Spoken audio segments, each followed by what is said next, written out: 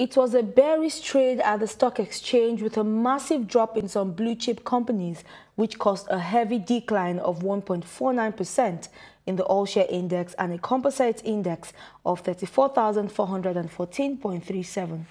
Seplat plummeted a whopping 47 naira in its share price, bringing it down by 7.23% from its previous close, while Dangote Cement also drops by 7 naira, a 3.04% decline.